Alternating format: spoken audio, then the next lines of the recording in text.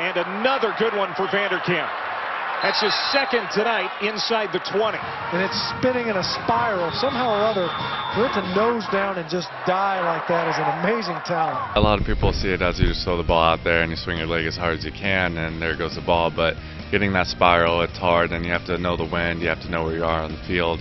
And it's all about technical. And every day before practice, the first thing I do is work on drops, because 75% of your ball is going to be on your drop. If it turns inside or if it's a little outside, you're going to have problems swinging your leg through true to your target line. I've used the word since he was a freshman. He's just that he has that kind of maturity.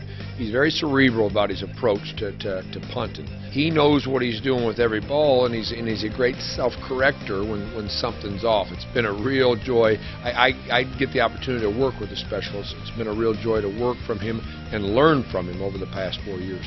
I watch film every day. I watch every kick that I have, and I just got to break down film and see where I went wrong, and it's just little variables that can throw me off throughout the day.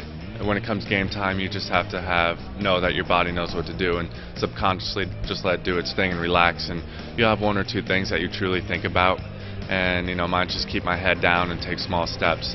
And if I think about those two things, then I'll usually have a good punt. For the Australian or rugby style, it's during pooch situations.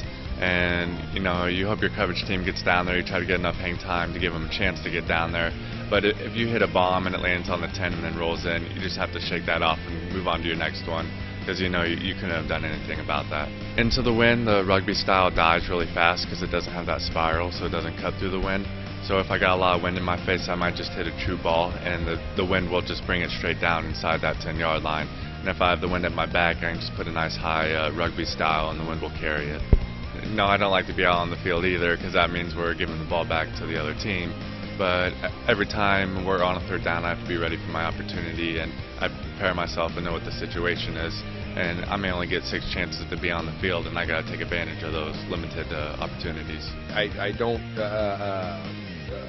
hide behind the fact that I think he's the best punter in college football, and I'm glad he's ours.